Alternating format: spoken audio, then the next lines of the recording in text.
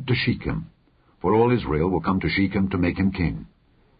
And it came to pass, when Jeroboam the son of Nebat, who was yet in Egypt, heard of it, for he was fled from the presence of King Solomon, and Jeroboam dwelt in Egypt, that they sent and called him. And Jeroboam and all the congregation of Israel came, and spake unto Rehoboam, saying, Thy father made our yoke grievous. Now therefore make thou the grievous service of thy father, and his heavy yoke which he put upon us, lighter, and we will serve thee. And he said unto them, Depart yet for 3 days, then come again to me.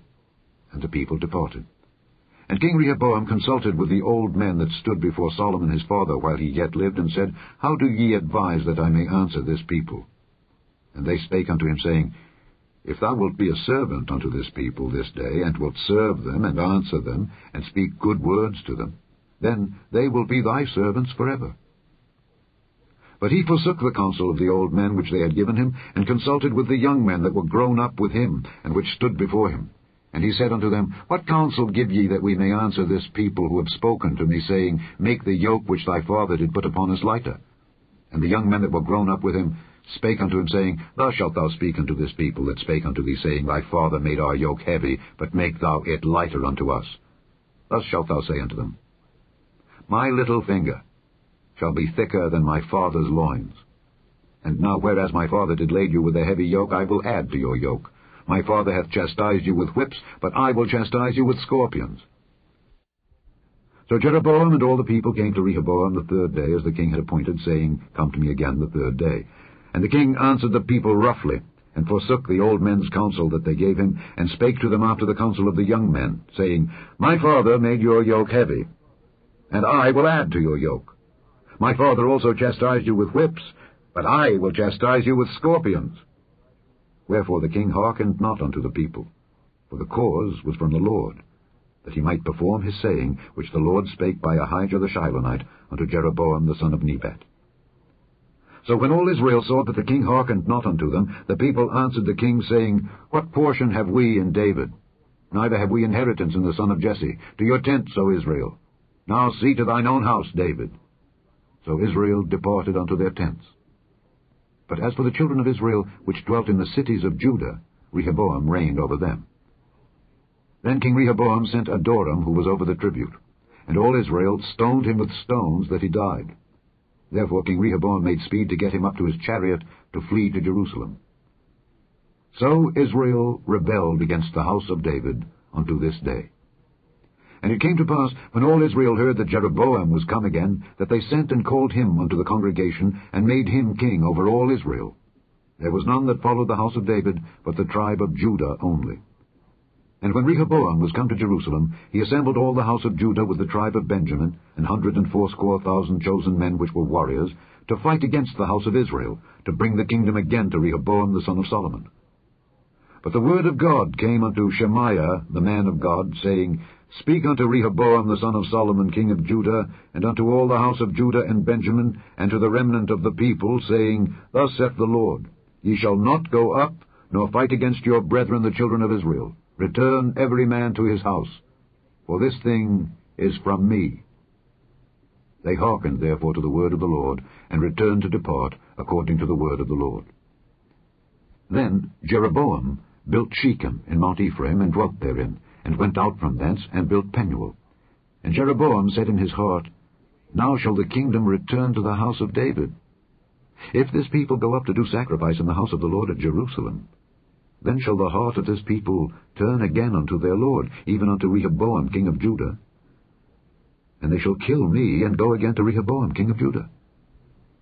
Whereupon the king took counsel, and made 2 calves of gold, and said unto them, It is too much for you to go up to Jerusalem. Behold thy gods, O Israel, which brought thee up out of the land of Egypt. And he set the one in Bethel, and the other put he in Dan. And this thing became a sin, for the people went to worship before the one, even unto Dan. And he made an house of high places, and made priests of the lowest of the people, which were not of the sons of Levi. And Jeroboam ordained a feast in the 8th month, on the 15th day of the month, like unto the feast that is in Judah, and he offered upon the altar. So did he in Bethel, sacrificing unto the calves that he had made. And he placed in Bethel the priests of the high places which he had made. So he offered upon the altar which he had made in Bethel the 15th day of the 8th month, even in the month which he had devised of his own heart, and ordained a feast unto the children of Israel, and he offered upon the altar and burnt incense. Chapter 13. And behold, there came a man of God out of Judah by the word of the Lord unto Bethel, and Jeroboam stood by the altar to burn incense.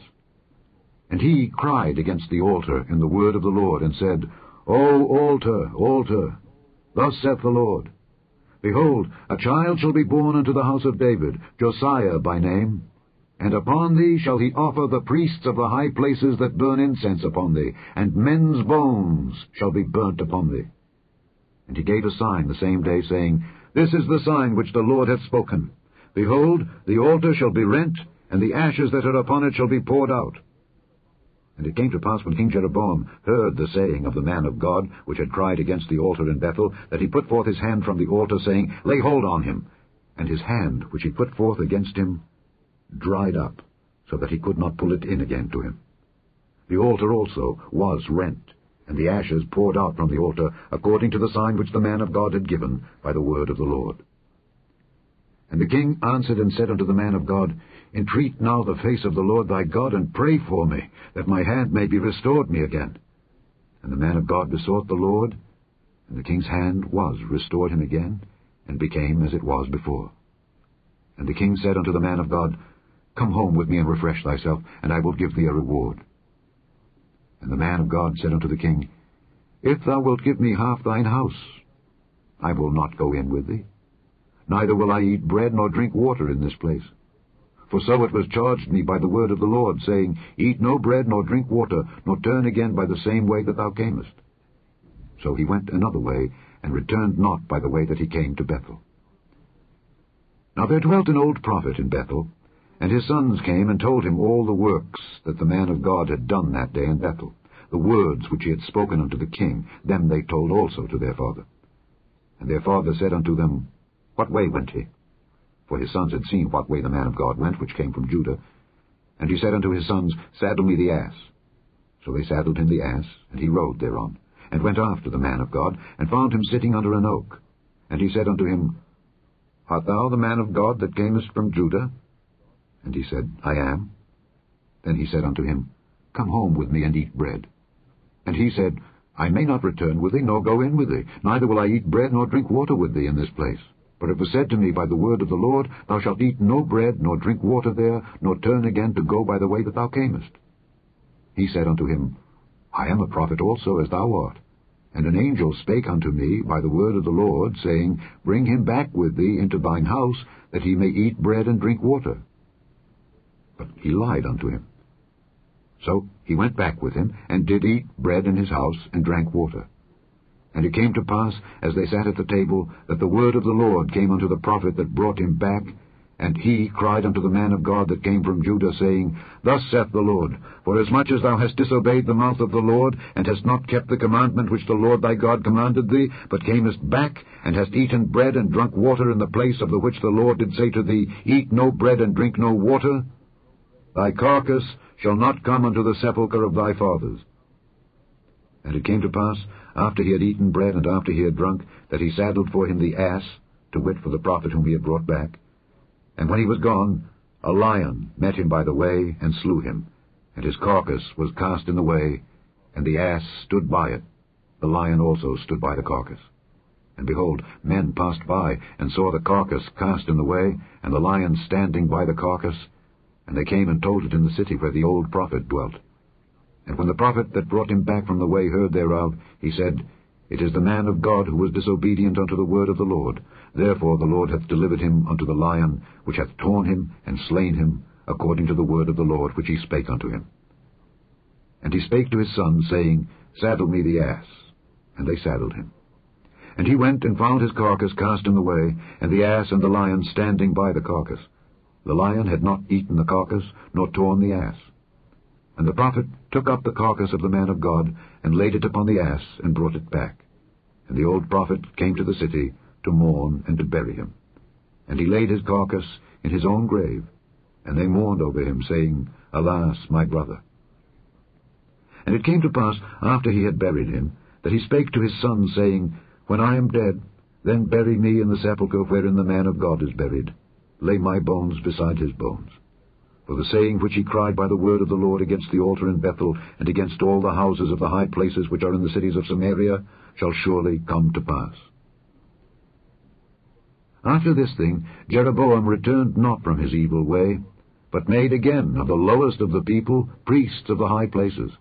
Whosoever would, he consecrated him, and he became one of the priests of the high places. And this thing became sin unto the house of Jeroboam, even to cut it off, and to destroy it from off the face of the earth. Chapter 14. At that time Abijah the son of Jeroboam fell sick. And Jeroboam said to his wife, Arise, I pray thee, and disguise thyself, that thou be not known to be the wife of Jeroboam, and get thee to Shiloh. Behold, there is Ahijah the prophet, which told me that I should be king over this people. And take with thee 10 loaves, and cracknels, and a cruse of honey, and go to him. He shall tell thee what shall become of the child. And Jeroboam's wife did so, and arose, and went to Shiloh, and came to the house of Ahijah. But Ahijah could not see, for his eyes were set by reason of his age. And the Lord said unto Ahijah, Behold, the wife of Jeroboam cometh to ask a thing of thee for her son, for he is sick. Thus and thus shalt thou say unto her, for it shall be, when she cometh in, that she shall feign herself to be another woman. And it was so, when Ahijah heard the sound of her feet as she came in at the door, that he said, Come in, thou wife of Jeroboam. Why feignest thou thyself to be another? For I am sent to thee with heavy tidings. Go tell Jeroboam, Thus saith the Lord God of Israel, Forasmuch as I exalted thee from among the people, and made thee prince over my people Israel, and rent the kingdom away from the house of David, and gave it thee, and yet thou hast not been as my servant David, who kept my commandments, and who followed me with all his heart, to do that only which was right in mine eyes, but hast done evil above all that were before thee. For thou hast gone and made thee other gods, and molten images, to provoke me to anger, and hast cast me behind thy back. Therefore, behold, I will bring evil upon the house of Jeroboam, and will cut off from Jeroboam him that pisseth against the wall, and him that is shut up and left in Israel, and will take away the remnant of the house of Jeroboam, as a man taketh away dung, till it be all gone. Him that dieth of Jeroboam in the city shall the dogs eat, and him that dieth in the field shall the fowls of the air eat. For the Lord hath spoken it. Arise thou therefore, and get thee to thine own house, and when thy feet enter into the city, the child shall die. And all Israel shall mourn for him, and bury him. For he only of Jeroboam shall come to the grave, because in him there is found some good thing toward the Lord God of Israel in the house of Jeroboam.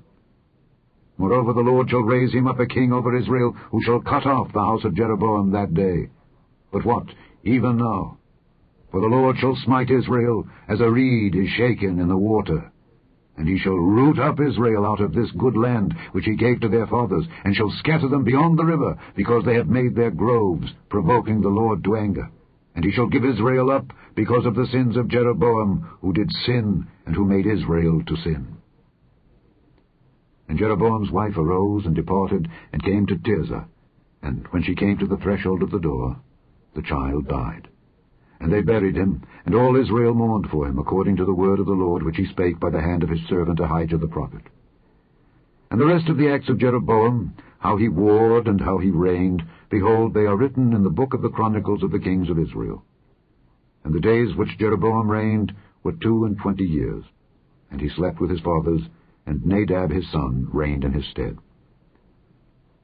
And Rehoboam the son of Solomon reigned in Judah. Rehoboam was 41 years old when he began to reign, and he reigned 17 years in Jerusalem, the city which the Lord did choose out of all the tribes of Israel to put his name there. And his mother's name was Naamah, an Ammonitess. And Judah did evil in the sight of the Lord, and they provoked him to jealousy with their sins which they had committed, above all that their fathers had done. For they also built them high places, and images, and groves on every high hill, and under every green tree.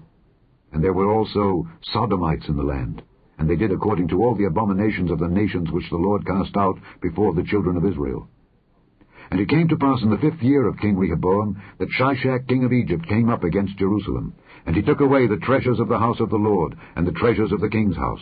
He even took away all, and he took away all the shields of gold which Solomon had made. And King Rehoboam made in their stead brazen shields, and committed them unto the hands of the chief of the guard, which kept the door of the king's house. And it was so, when the king went into the house of the Lord, that the guard bare them, and brought them back into the guard chamber. Now the rest of the acts of Rehoboam, and all that he did, are they not written in the book of the Chronicles of the kings of Judah? And there was war between Rehoboam and Jeroboam all their days. And Rehoboam slept with his fathers, and was buried with his fathers in the city of David. And his mother's name was Naamah, an Ammonitess. And Abijam his son reigned in his stead. Chapter 15. Now in the 18th year of King Jeroboam the son of Nebat reigned Abijam over Judah. 3 years reigned he in Jerusalem, and his mother's name was Maacah, the daughter of Abishalom. And he walked in all the sins of his father, which he had done before him, and his heart was not perfect with the Lord his God as the heart of David his father. Nevertheless, for David's sake did the Lord his God give him a lamp in Jerusalem, to set up his son after him, and to establish Jerusalem. Because David did that which was right in the eyes of the Lord, and turned not aside from anything that he commanded him all the days of his life, save only in the matter of Uriah the Hittite. And there was war between Rehoboam and Jeroboam all the days of his life. Now the rest of the acts of Abijam and all that he did, are they not written in the book of the Chronicles of the kings of Judah? And there was war between Abijam and Jeroboam. And Abijam slept with his fathers, and they buried him in the city of David, and Asa his son reigned in his stead. And in the 20th year of Jeroboam king of Israel reigned Asa over Judah. And 41 years reigned he in Jerusalem, and his mother's name was Maacah, the daughter of Abishalom. And Asa did that which was right in the eyes of the Lord, as did David his father. And he took away the Sodomites out of the land, and removed all the idols that his fathers had made. And also Maacah his mother, even her he removed from being queen, because she had made an idol in a grove. And Asa destroyed her idol, and burnt it by the brook Kidron. But the high places were not removed. Nevertheless, Asa's heart was perfect with the Lord all his days. And he brought in the things which his father had dedicated, and the things which himself had dedicated, into the house of the Lord, silver and gold and vessels. And there was war between Asa and Baasha king of Israel all their days. And Baasha king of Israel went up against Judah, and built Ramah, that he might not suffer any to go out or come in to Asa king of Judah. Then Asa took all the silver and the gold that were left in the treasures of the house of the Lord, and the treasures of the king's house, and delivered them into the hand of his servants. And King Asa sent them to Benhadad, the son of Tabrimmon, the son of Hezion, king of Syria, that dwelt at Damascus, saying, There is a league between me and thee, and between my father and thy father. Behold, I have sent unto thee a present of silver and gold. Come and break thy league with Baasha king of Israel, that he may depart from me. So Benhadad hearkened unto King Asa, and sent the captains of the hosts which he had against the cities of Israel, and smote Ijon and Dan, and Abel-Beth-Maachah, and all Cinneroth, with all the land of Naphtali. And it came to pass, when Baasha heard thereof, that he left off building of Ramah, and dwelt in Tirzah.